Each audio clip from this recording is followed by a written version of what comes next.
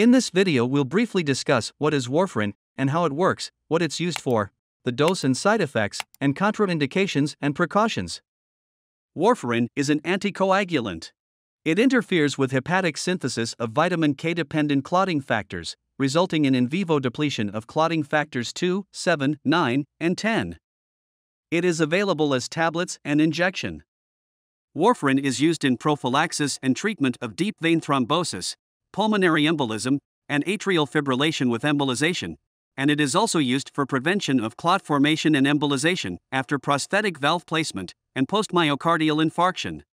And the usual initial dose of warfarin for adults is 2 to 5 mg per day, for 2 to 4 days, then the daily dose is adjusted according to prothrombin time, or international normalization ratio. And the usual maintenance dose is 2 to 10 mg daily. Warfarin may cause hemorrhage, cramps, nausea, dermal necrosis, and purple toe syndrome. Warfarin is contraindicated in case of pregnancy, active bleeding in patients at high risk for bleeding, and severe liver or kidney disease.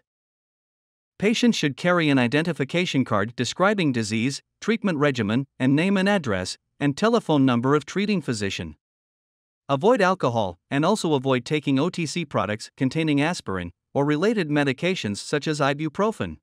Do not change brands of this medicine unless approved by your treating physician.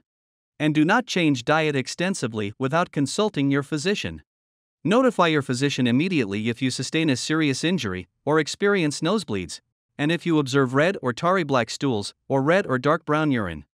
Avoid vitamin supplements or foods high in vitamin K, such as spinach, broccoli, cabbage, turnips, milk, yogurt, and cheese. That's all for this video. Subscribe and click on the bell icon for more animated medical videos like this one.